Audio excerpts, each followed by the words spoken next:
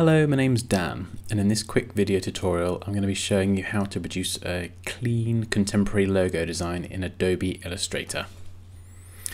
Now, the company for this tutorial, I'm not going to disclose the identity of the company, but I will say that the company name is made up of two words. The first one begins with the letter V, the second word begins with the letter C, and it's around travel, vacation, holidaying, that kind of thing. So when you see the logo at the end, it'll make a bit more sense.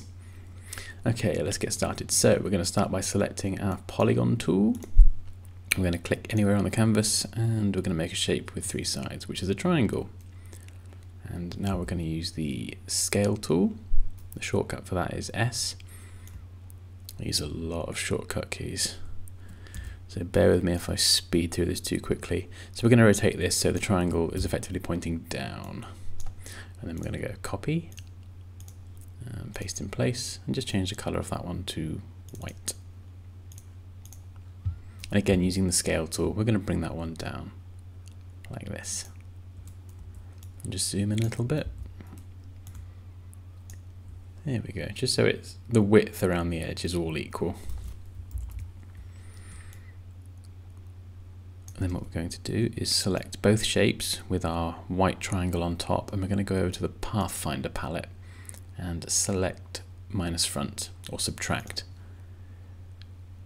So now what that's done, if you press Command Y or Control Y on PC, you can see that this has now become one complete shape, and the triangle in the middle isn't white anymore, it has actually been punched out. So if I just create a rectangle and fill it with the color and send it to the back, you can see that the white triangle is no longer there. It's just this one shape. So now what we're going to do is we're going to select our Add Anchor Point tool. We're going to press Command Y again or Control Y on PC and just zoom in a little bit. And we're going to split these into 4 parts. So we're going to start, I think, probably around here. And it can be very rough for now. Sorry, scratch that. We're going to use the pen tool instead. There's a number of different ways you can do this, but I think this is probably the easiest. We're going to just draw around these outlines like this and effectively split the shape into 4 parts.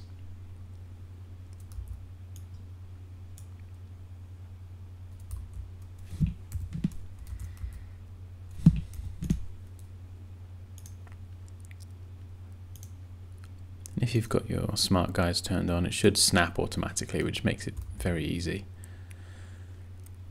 Just follow that, like this.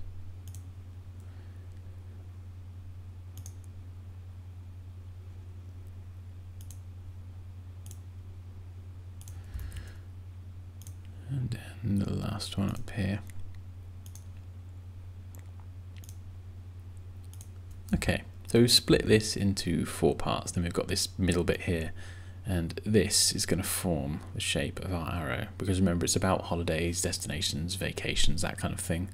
So we're essentially trying to create the letter V in the triangle, the letter C around here, and then this arrow punched out here, which kind of relates to kind of holidaying, destination, that kind of thing.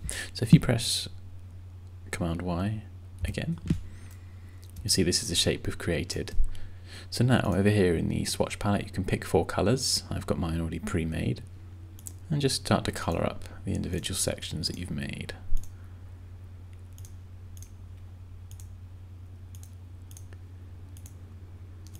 So you get something that looks like that. And then what we're going to do, as you can see, this one here I've created, it's a little bit unbalanced, so I'm just going to select the red part and just bring that up a bit.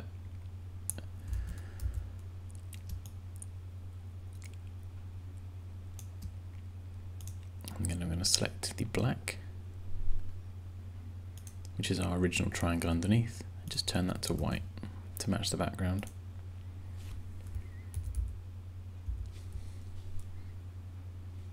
And there you go, you have a logo.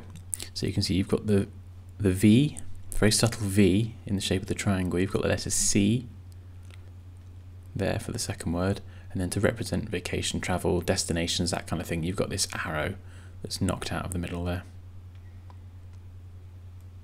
And as I said, I'm not going to disclose the name of the company, but yeah, you can, once you've done this part of the logo, you can go over here and you can add some text. Pick a font. I've just gone with Nexa. And just bring that up.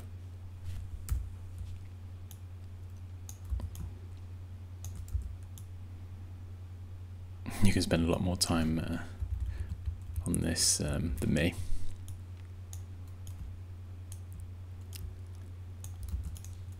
And then something like that, and you've got a finished logo. Okay, I hope that was helpful. If you enjoyed that or it was helpful, please leave a like. Let me know what you thought in the comments below, and don't forget to subscribe for more tutorials. And I'll see you in the next video. Bye!